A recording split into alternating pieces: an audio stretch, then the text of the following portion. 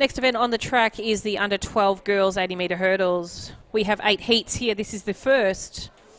From lane 2, we have Avery from Essendon, 3, Eliza from Camberwell Malvern, 4, Jemima from Geelong, 5, Emma from Caulfield, 6, Vera from Box Hill, 7, Lauren from Box Hill.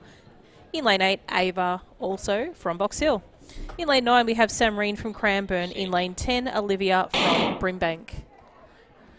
As the athletes come off to a start, it is the athlete from Geelong, Jemima, in lane 4, running very, very well at the moment. She's being chased on the track by Ava in lane 8 and also the athlete in lane 2, Avery.